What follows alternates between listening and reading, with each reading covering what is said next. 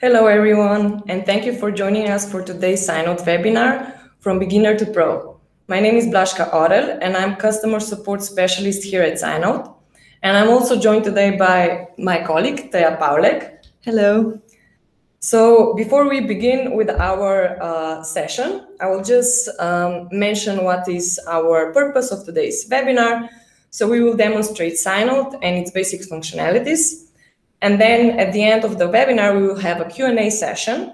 So you will be able to post your questions also from the beginning of this webinar in the chat box. Just a second, let me share the screen with you right now so that you can see presentation. So if you cannot post your questions during the webinar on the live chat on the right side of the video player, so usually the comment area can be gray, and that is the reason why you cannot write a comment. Just simply click on your YouTube profile in the right upper corner, then click Create Account, write the information, and return to our live session. The easiest way to return to our webinar is to find it under the history, which can be found on the left sidebar of YouTube main page. So also, if you have any technical issues and questions relating to the webinar itself, you can send us an email to info@scinote.net. So I'm also sharing you now the email. Okay.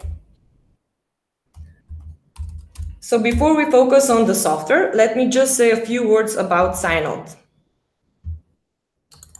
So SciNote is an electronic lab notebook, but it's better not to think of it as a classical paper notebook. It's more than a conventional note-keeping tool. So the logic that we use to enter the research data is a bit different from the one that we use in the traditional paper notebook. So this is because SciNote actually offers the possibility to manage your research projects, also to organize and divide work among the lab members, and to keep track of your day-to-day work. At the same time, it allows you that you can store your resources like protocols, samples, reagents, lab equipment, and you can also then link them to other relevant data. So SciNote is an online application, so it means that it's cloud-based, and it's currently used by 30,000 users worldwide, and many new, of course, scientists from all sorts of fields that are joining our community every day. If you don't have SciNote account yet, you can start using it by creating a free cloud account. So you can sign up on our webpage. So Teja will now share a link with you on the chat. So the SciNote account is completely free of charge, and it's limited in some aspects. But we will focus on that at the end. So first, let's just go to know the software a bit better. If you're already having SciNote account, so the first thing that you need to do is to log in from our webpage, so the login page. You need to enter your credentials, which is your email address, your password, and then just simply click log in. Okay. So once you are logged into your SciNote account, the first thing that you see is the main dashboard of your team. So in this case, my team. Basically, when you create free SciNote account, you automatically create your own team. A team can represent a research group, a lab, a department, an institute, or also a company that works on common projects. So a user automatically becomes the owner of the team, but you can also be invited to other teams of other SciNote users. So in this case, here at the top menu bar, I can switch to the other team, and this is called a global team switch. So in this case, I will now switch to the SciNote team dashboard. So you will see that completely other projects now appear on the dashboard. So this is very useful for a case if you are a PI or a lab manager and you want for your lab members or your students to be working on your team. So basically then they would be invited in your team, and this project would be created by all of the team members. And here is where you would upload then your data and share all the information. But at the same time, your lab member or your student can have their own personal team dashboard and also their own projects. So as a team owner, you can add other people to the team and assign them user roles. So how you can do that is that you click on your profile, then you click invite people to SciNote. And here is where you would type your colleague's name. So in this case, I will just type the name of my colleague. Then you need to check this box, invite users to my team. And from the drop-down menu, you select your team. So in this case, I would select my team. And the next step is that I need to assign them a team role. So in this case, as you can see, we have 3 team roles: administrator, normal user, and the guest. So the administrator has the full authority when it comes to managing the team members and also the projects. Then the normal user can create things, edit things, archive things within the team. And the last one, the guest, can only view things. Okay, so everything that I will show from now on in terms of data will be part of the SciNote team, okay? So in SciNote, a team can organize the research in 3 main structural levels: the projects, experiments, and tasks. So these right here are the projects, these cards. Before you actually start entering your data, you need to structure your work. So SciNote is general enough, so it can be used in various scientific fields, and therefore it enables you to organize your work in the way that suits your use case. So in this case, I'm going now to show you how you can create a project. So you click on this green button, New Project, over here, and you give your project a name. Let's say immunotherapy. The next is that you decide if you want to make this project visible to the entire team. So this means that it's going to be set public, or just to the members of this particular project, meaning that it is private. In any case, this has nothing to do with visibility outside of your team, so you don't need to worry. Okay, we're now going to create it. And now if we look at the project, so you can see that each project has a name. So in this case, demo project has a start date. Then you have a function bar where you can see the activity on a project, all the project members, the notifications, and you can also write messages. So in order to collaborate with your team members on the project, you need to invite them to the project first. So in this case, we're going to click on the avatar icon, and then we're going to click on Manage Users link. So over here is where you select a person. So let's say I'm going to select my colleague Jana, and you assign them a role. So again, SciNote allows you these other project roles, user roles, which are at the project level, but these project roles are a bit different to the ones at the team level. So for example, Jana is a normal user in my team, but at the same time, she can be a leader of this project. Therefore, I'm going to assign her a role of an owner. And now to explain you also all of these project roles. So the owner has the full authority when it comes to the project. Then the user has less permissions than the owner. The technician can only edit certain things, and the viewer can only view things within this project. So after you assign them a role, you just click Add, and they're added on the project.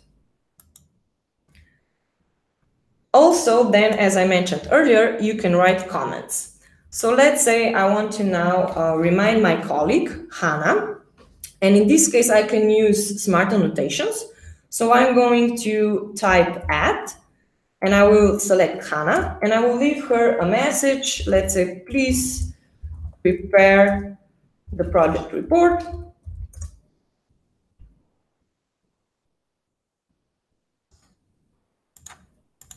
Okay. So Hannah will receive my message.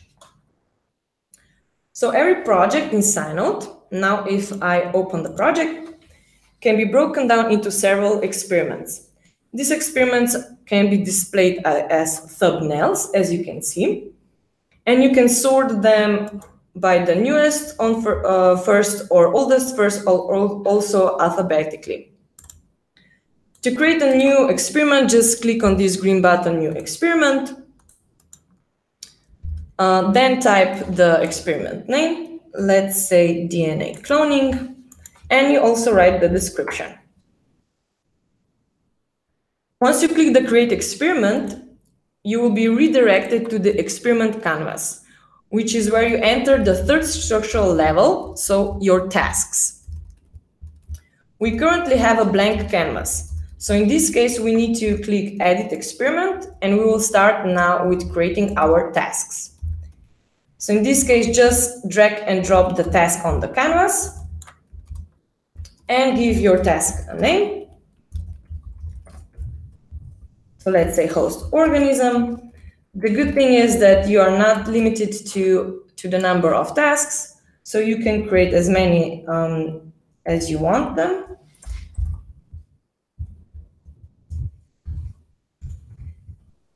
And of course, then these tasks can be standalone units, as you can see. They can be also positioned anywhere on the canvas. And if now I drag the connection between these two tasks, then basically they work a workflow. So this is especially relevant when you have some dependencies between the tasks. So for example, I will create a new one. Let's say recombinate DNA. So for example, in this case, it makes sense that they're connected into the same workflow because I cannot prepare the cloning vector first before I don't, introduce the recombinant DNA into the host organism. So once you are then finished with creating your workflow, you just simply click the Save button over here, and your workflow is saved.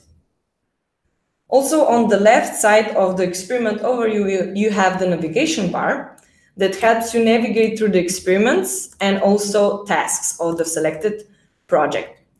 So now I will return to our qPCR experiment just to show you the workflow example.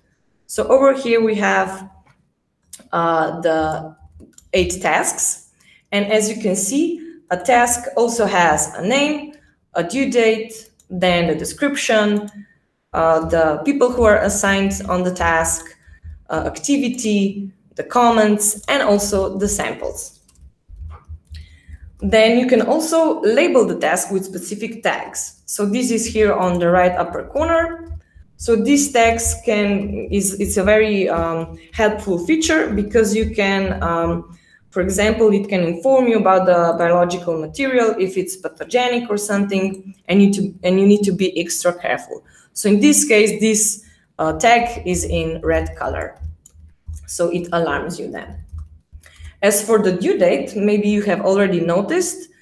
So as for the due date, if the date, for example, is set in the future and the date is not yet overdue, then it's going to be in the gray color normally. Then, of course, if the date is going to be due soon, it's going to be in the yellow color. And if we are already overdue, then it's going to be in red color. So this means that simply by looking at the workflow, you have an overview how the experiment is coming along. So if you're on track and so on. So I also mentioned that tasks have samples assigned to them. So this is also one way how you can keep track of the samples and manage them in the samples repository, but we will check this a bit later. So when you open a task, now I will going to click on the name of the task. Here is the section where you can actually start entering your notes.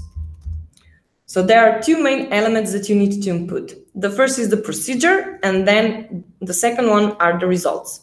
So the procedure basically is your protocol. So in this case, I'm just going to show you. So this protocol is consisted out of 3 steps. And how you create a protocol is simply by clicking on this Add New button over here. So you are creating the protocol steps as you go. And each protocol step can then also have a checklist. They can also have uploaded different types of files and tables.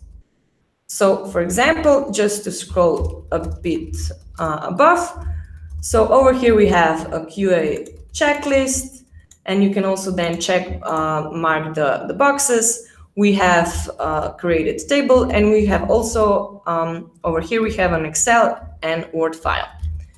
The good thing is, for example, if you don't want to be copy-pasting the content of your already existing protocols, you can simply, let's say, just select the PDF of your, or let's say any other file, and just then upload it. I just need to name my protocol, step number 4. And then basically then the file will be uploaded under the protocol step. So after you're finished with creating a protocol, you can save it to the repository. So in this case, you would click Save to Protocol Repository. And this is a great thing because you can save it as a template. So others can use it and also then add any improvements. So this way you can also perform some kind of protocol versioning. In this case, I'm just going to show you where these protocols are stored. So the protocols repository can be accessed here at the top menu bar. So it's the second icon. So for example, of the protocol versioning would be, in this case, the PCR experiment. So my colleague Katerina has created the first version, and then I have just created my copy, as you can see, and I have just renamed it as a version number 2.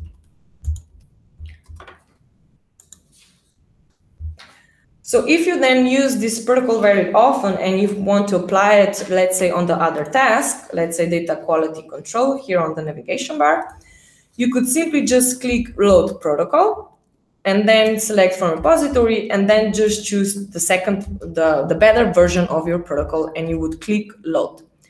In this case, then the protocol would get overwritten with the current protocol in the task, but this current protocol in the task will remain unchanged in the repository, of course, if you save it before. You can also share the protocols with your external collaborators. So in this case, you would simply click Export Protocol, and then you would share a file via email. Then in the results section is where you would upload your results. So this is a section where you can create 3 types of results, so the text, table, and file. So let me just give you an examples. There are 3 types. So the first one is the text result, which is basically a sequence of base pairs of a plasmid vector.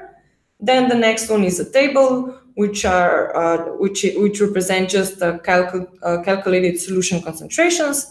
And then the third one is a file, which is a picture of adenovirus. You can also, of course, upload Microsoft Office documents. And since if you're using the cloud version, so the free SciNote version, then you can also edit them online.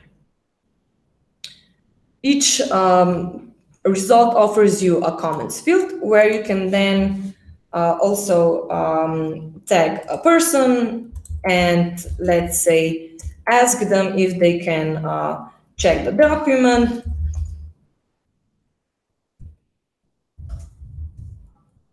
Or, for example, you could just refer this same result, in this case, the document, with one of the SciNote elements, so project, experiments, tasks, Let's say in this case that we're going to choose a sample, and you can actually link this document with this sample by clicking on this plus symbol over here. Okay, so the next thing that I want to show you are now the samples. So the samples can be accessed here at the in the task overview. So you can create each sample manually, one by one, or you can simply import an existing file of your samples. But in this case, you just need to make sure that the file is comma separated, tab separated, or an Excel file. All of these samples that are marked blue, this means that these samples, so if I now switch to this first view, this means that these samples are assigned samples. What does this mean? These samples are assigned now on the qPCR task. So if I return to the workflow overview, these are the samples that are assigned on the first task, and because the tasks are also connected with these arrows, basically the samples get assigned downstream the workflow. So in addition to this samples repository and protocols repository that I have mentioned, we also have the custom repositories. So custom repositories can be accessed here at the top menu bar. It's the third icon. So in custom repositories can be, for example, intended for instruments, reagents, plasmids, primers, and so on. So if we now return to the task overview, over here we have the repositories tab, where you can then, for example, assign one of the instruments, let's say the UV machine, and we're going to assign it now to the task qPCR. So this is also how you can keep track of your resources. And now the most useful feature in SciNote are the reports. So the report helps you basically to export all the data that we have just entered in SciNote. So you just need to click the new report button. Then you just follow by clicking that blue triangle. You select one of the experiments, so the entire experiment, or you can be even more selective and just decide to include the individual tasks. And then under the second tab is where you choose the content. So such as the protocol steps, the results, the activity, and so on. Afterwards, you just then click Add to Report, and the report is generated automatically. So since the data is organized and structured, SciNote can easily extract the data, and as you can see, it looks like a PDF. So you can also then you can see that here are the pictures and the comments. Here is an example of the result, which is an R script. You can also then decide to exclude these certain sections, or you can move them up and down. And then you can save the report in SciNote. You can export it as a PDF and share it with your colleagues, or you can print it out directly and take it with you to the lab. Okay. I also will now just quickly go through what we have learned about SciNote. So now I will click on the logo so that we will return to the main dashboard. So just to summarize, as a SciNote user, you can have your own team. So in this case, Bashka team, but you can also be part of other teams as well. Then within a team, you can create projects, and within a project, you create experiments. An experiment can have one or multiple tasks that can be connected and form a workflow, or they can be a standalone unit. You can also then use the navigation bar here on the left, or you can also use the breadcrumbs here above the canvas. For those who are doing the same tasks and are using the same protocols in more than one experiment, you can create experiment templates to save your time. And of course, also in every text field, you can use the smart annotations to tag your colleagues or to refer to one of the SciNote elements, such as samples, tasks, experiments, and projects.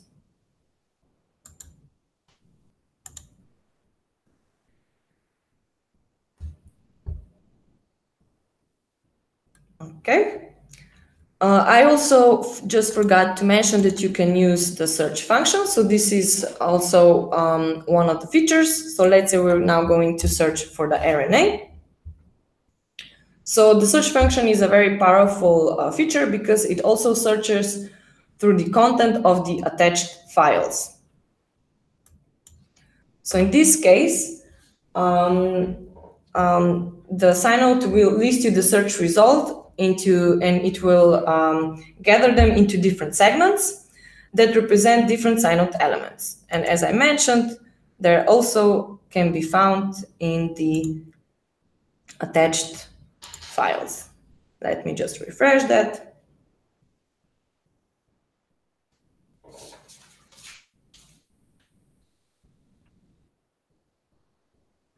Okay.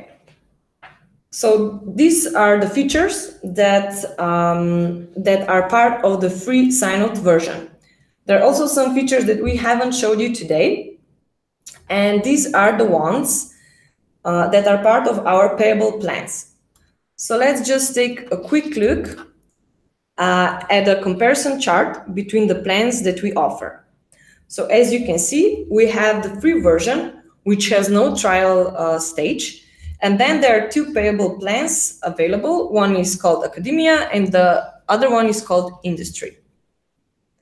So the free plan has limitations when it comes to storage space, the number of allowed teams and repositories, as well as our support service.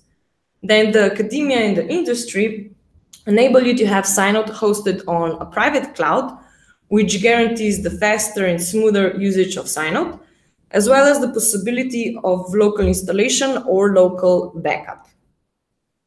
In these payable plans, you have also a possibility of unlimited number of teams, and you can also pick how much storage space you would need. So the starting amount is 1 terabyte. Another difference is that the free plan only offers 5 custom repositories, while you can have more on the payable plans. There is also the difference in the support service that we offer. So in case of Academia and Industry, you receive the onboarding, which is the training of users, and also the key account manager. Now, the main difference between the Academia and Industry is compliance. So the Industry plan includes features and add-ons that can help you meet regulatory requirements, such as 21 CFR Part 11, and also GLP and HIPAA compliance. So the features that are therefore included are the electronic signatures, the e-witnessing, system log records, and also detailed audit trails. The Academia plan, however, does not have those features. And on top of that, we also offer site license possibilities for larger organizations. So the pricing is based per user. However, the exact price for the package depends on all different variables and quantity of the certain features you would need.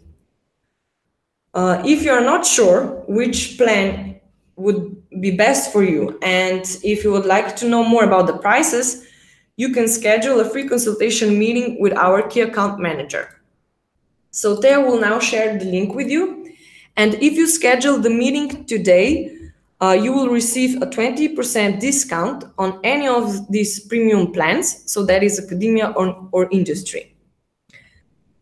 If you follow the link, you can choose a time slot and you can then meet our key account manager and get all the information about the premium plans.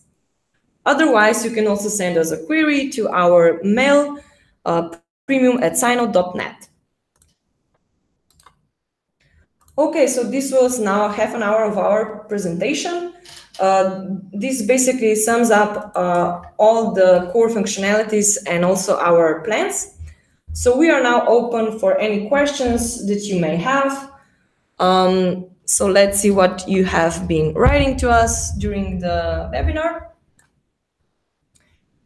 Okay, hello everyone from my side as well. We are very glad you joined us during this webinar and hope you will keep in touch afterwards as well. Our team is here for you to answer all questions you might have now or later on. So the first question we got is, does SciNote create audit trail if someone in the team makes changes to data?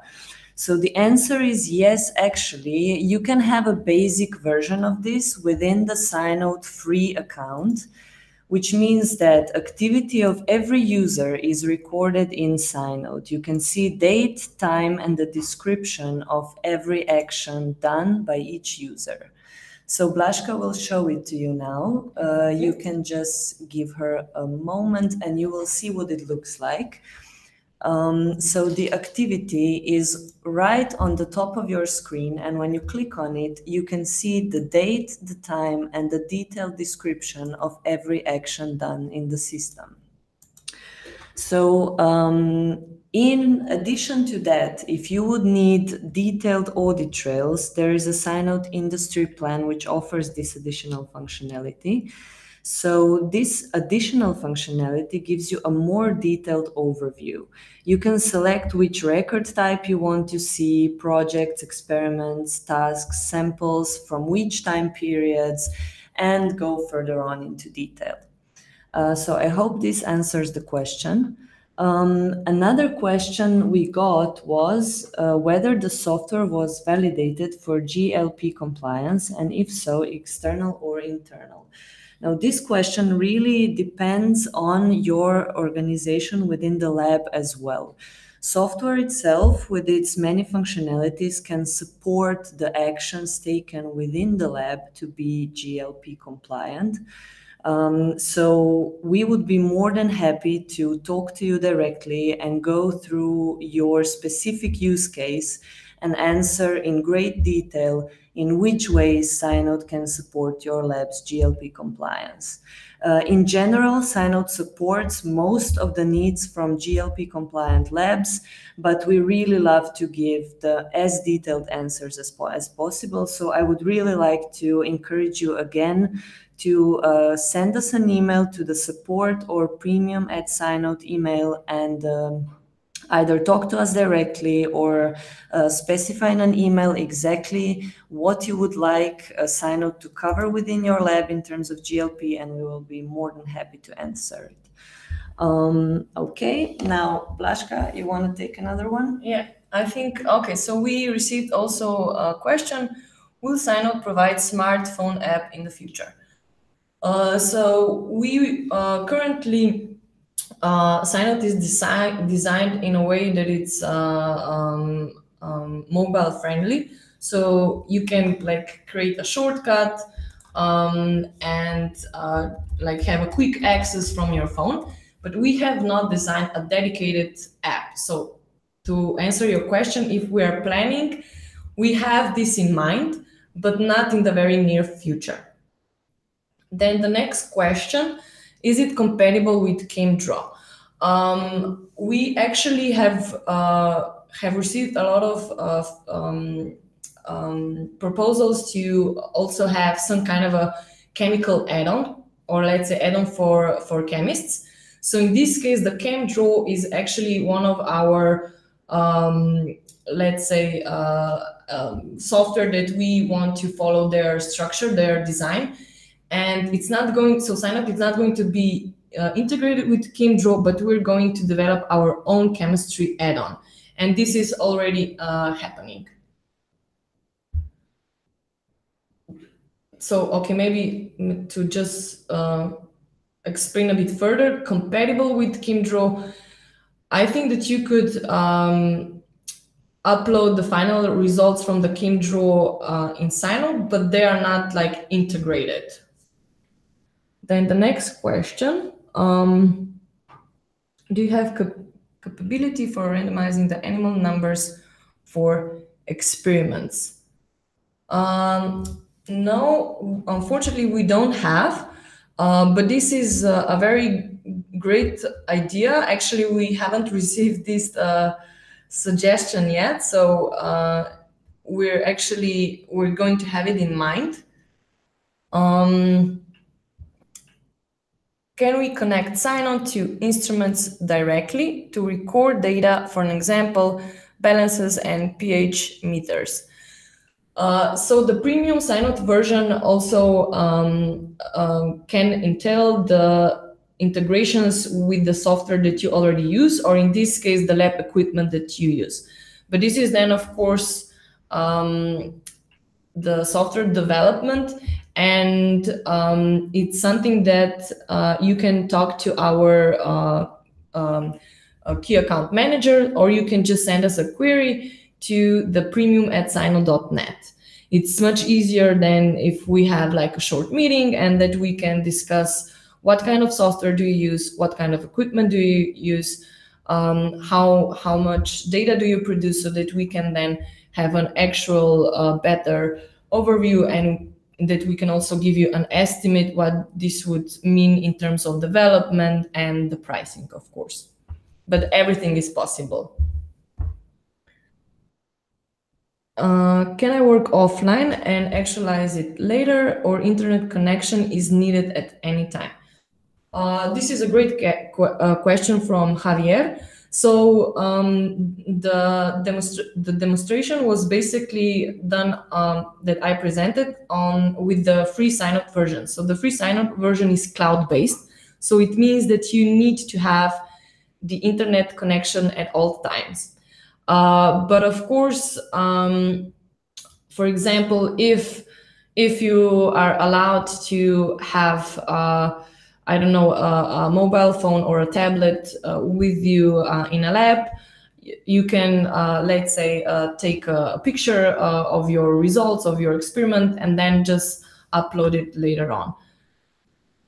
But of course, if you decide to go with the premium, then you can have SciNote locally installed, which it means that you don't need the internet connection at all times. Okay, and we've got another idea about the smartphone app. So I guess Blaszka mentioned as well earlier on. So for now, yes, you can use SciNote on all mobile devices. It has been designed in a way that it will adjust to every screen. But for the further development of the app is still, we will see what happens, right? Okay, another one. The internet speed is unbearable sometimes. Can I install SciNote to local server and serve through intranet? Is it difficult? Well, it actually really depends. So there are two options, right? SciNote as a software in general has been designed in an open source way. So if you are using the free version and if you are sticking with the free version, there is a possibility for you to try and do it on your own. The instructions are available on GitHub. So if you have IT knowledge or a team or a colleague who could help you out with this, you can definitely try. Otherwise, local installation, again, is available within the payable plans. So that would be about it. And the difficulty of it really depends on your skills. So for some labs, it proved to be quite easy. For some, there were some issues, so we helped them out. If at any time you encounter any problems, you can always reach out to our team. Okay, the next one. If software, either operating system or SciNote software crashes for uncontrolled reasons, how are the data is recovered? Do you save a duplicate copy on cloud? So the thing is that when you're entering data in SciNote, you actually have quite at each step, at each action that you take, you have a save button. I know that it can happen, of course, before clicking the button that for some reason the internet crashes, and then the latest update is not saved. So this is something that we don't have power over it, but like overall, everything that you save in SciNote is safely stored on our Amazon cloud. And you can also then export the data through the reporting feature. And the premium plans then, of course, has then also these other features that enables you to export the data.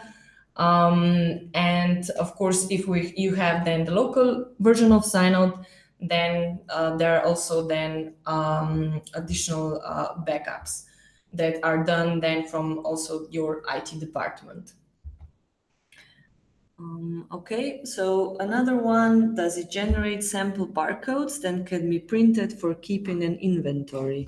So basically, what you can do in SciNote is that you can create your own inventories within SciNote. So basically, if you look at the screen that Blaszka is showing now, and you have your barcodes, you can just add another column, create it, or just choose one from the list that is available, and just create your own column, which would say barcodes. So now what you can do here is either upload your list of samples together with the barcodes, type them in if you like, and it is probably one of the most convenient ways on how you could save your barcodes within SciNote as well. So I hope this answers the question. You can create different custom inventories. So you have samples, protocols, instruments, reagents, things that you're using. And also, if I may add, so currently the sample repository is, so the fields are only text field, right? So it means that you can only